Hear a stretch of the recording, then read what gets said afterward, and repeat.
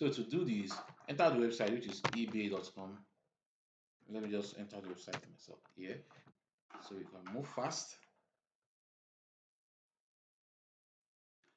So when done with that, you can then select any products you want to copy the picture. So I'll just use this one right here. Let's go with this. As you can see, here are the picture right here. This one has two pictures. Has two pictures.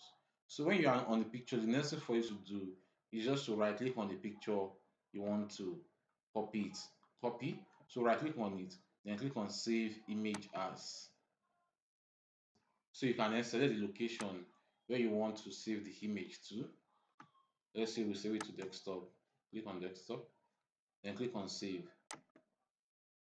So when we check up here, you see that the image is downloading already. Let's click on that. As you can see, the image is downloading. So the image has been downloaded. The next thing for you to do is to right click on the image and click on show in folder.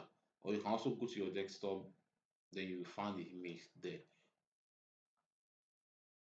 So right here, as you can see, here is the image. So from here, you can then right click and copy the image.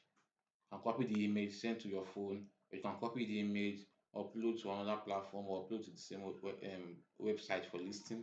So depending on what you want to use the image for. So just right click on the image, then click on copy. So right now, as you can see, I've copied the image. So that's how to do this. Hope this video helped. Please give it a thumb up and don't forget to subscribe to our YouTube channel. See you in the next video.